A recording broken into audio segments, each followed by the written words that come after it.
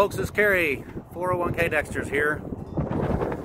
It is Saturday, right before the polar vortex is supposed to come in and hit northeast Texas. So supposedly in Oklahoma right now, it's in the teens. And here in another hour or so, it's going to peak out at about 48 degrees and then plummet from there. It's supposed to get down into the single digits here in Texas Sunday, Monday, and continue into Tuesday. So I have babied these turnips you see over my shoulder here for the last, I think 3 months. I probably should have started them about 3 to 4 weeks earlier, but I've got my colanders out, the shovels out, and I'm going to start taking a look and seeing what we got. All right. So starting down here on the end, you can see we've got about radish size turnips. Some of them are a little bigger, but we'll take a look at them, get some cleaned up, get them in the colander and take a picture. All right, got my sidekicks here supervising. Hush, you're okay. Got this first row taken out,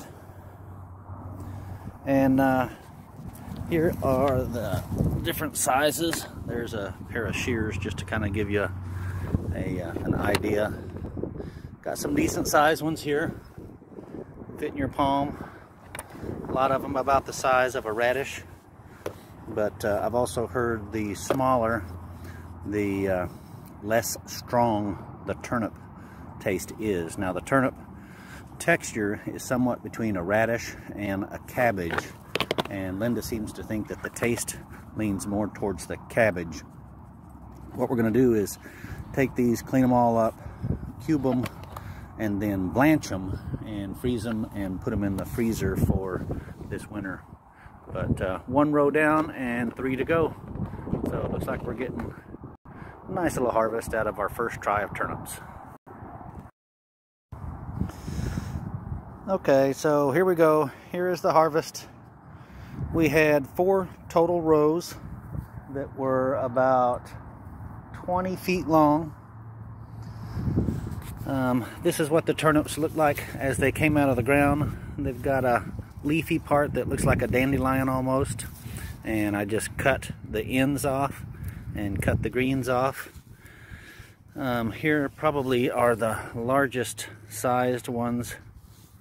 A couple observations I had was the larger turnips came for the southernmost row in the garden. If the seeds were planted too low, they didn't get a nice purple top on them, but if they were planted just about the right height, the purple top was about 50%, like you can see on some of these. So all in all, for the first time on turnips, I think we did fairly well. We'll get these all cleaned up, get them inside, get them blanched, and in the freezer. All right, hope you guys enjoyed our turnip harvesting, and we guys will check you later. 401k Dexter's out.